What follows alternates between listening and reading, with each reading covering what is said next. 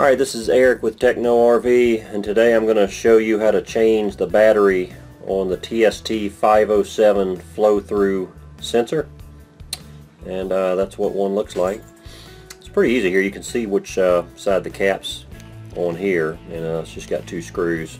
So a tiny screwdriver or a Phillips head and a good set of eyes will get you going here. So we're just going to take these two screws out.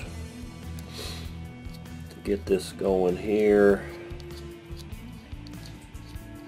and that's pretty simple. The cap should just pop off. If it doesn't just pop off, then you might need to take a small screwdriver to kind of pick that out of there.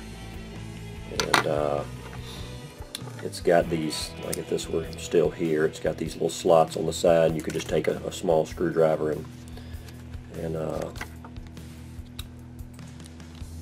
pick that out. So anyway, we've got it open here, and so you can see there's a 1632 battery in there, and it's positive side up, and we'll just take that out. And there's also a washer in here that you can see right around the edge, and this is very important. You can inspect that. I mean, I would recommend that you change the washer out. I mean, you're talking about changing these batteries like once a year, because the batteries will last between 10 and 12 months. And so I would recommend pulling that washer out and changing it. And it should have come with your kit, so you've probably got some spares here. Otherwise, you can call us or get them from TST. But this one's fine because it's just for demonstration purposes only. But if you put a new one in here, you just need to make sure that that's really seated down into that groove. That's the biggest mistake people make when they're putting this back on, is they might not get it seated properly, and then it pinches when you put the cap back on. So let's make sure we really get that down in that groove. And this one's seated really well. Okay, and then you'll just take your new battery here, and we'll just pop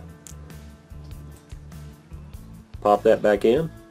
Okay, and then it's just a matter of putting the cap back on and putting the screws back in. Pretty simple process. Again, these batteries last between 10 and 12 months, and so if you start to see you're having some sensors drop out of the monitor, if you're having those kind of signal issues, it could be an indication of you needing to change the battery in your sensor. So keep an eye on that. And I like to say, even if you're not getting any low indications of batteries, if it's been a year, go ahead and change these batteries out, and so you don't get on a trip and start to run into issues. And that just goes down here in this one. Tighten that down. And that is how you change the batteries on a flow-through sensor for the TST 507 series system.